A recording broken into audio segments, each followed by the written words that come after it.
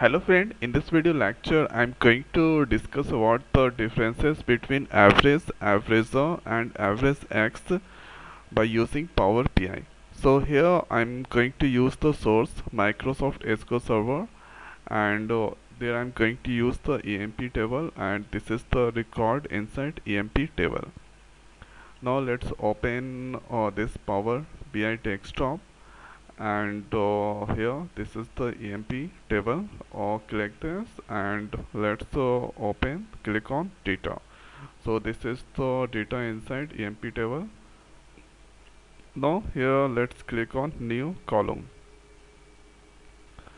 So going to create the new column and here this is the column and let's give meaningful name. So this that I'm going to use for average and let's use average. So here this is the about average, return the average arithmetic mean of all numbers of the columns. So suppose there I'm going to use average on the cell. Okay, cell. So this will take all the rows on the cell. Now here after let's write average. So this at here arithmetic mean it take and average it take return average arithmetic mean of all the values columns. It handle or text or a string kind of value on non-numeric values. And here calculate the average arithmetic set of expression evaluate over or table. So this is now hereafter let's use first average. So going to use the average on cell column and press enter.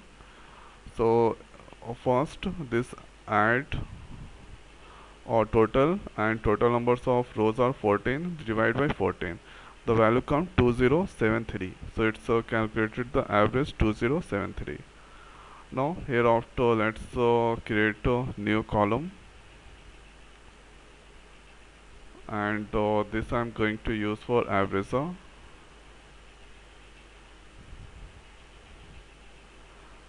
and write AverageA and here this press enter and here I'm going to use cell. Now press enter. So here you can see the same value it's come at this place the same. Now click this and suppose if you give here at this place, so let's give e name. So e name is the non-numeric. So by using average, so it returns 0.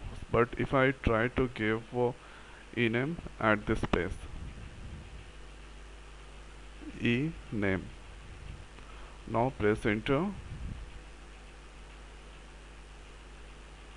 So it return error. So with average, when you pass a string kind of values, then that return error. But with average, that return 0. And let's create one more column. And this is for AverageX. Going to write AverageX. Now let's write average and at this place we need to give table name. So here I'm going to use EMP table name and expression. So in expression going to use the cell column. The EMP cell. Now press enter. So it will also create here. This is the average. Now if I'm going to give at this place a string value ename, now press enter.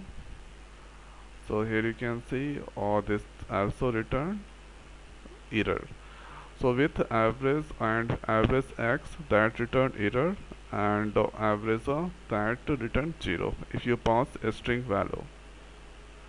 So this is the difference, and here average that take only one parameter, only one, and average x that take two.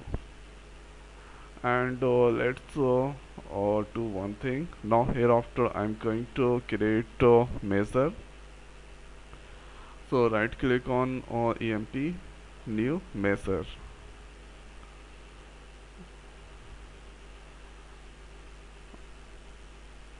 So measure it's created. Now or the next here let's use average, and average going to create on cell.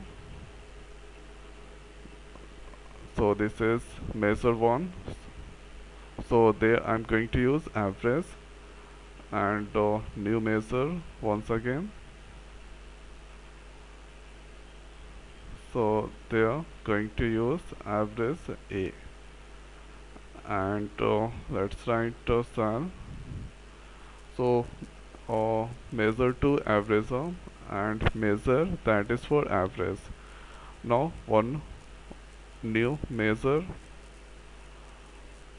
so going to write here average x. Now here emp table name, and let's give sal. So three measure that created. Now hereafter let's go to this place and check the checkbox of first I'm going to check the checkbox of measure. So this is for average, and this is for average A, and this is for average X.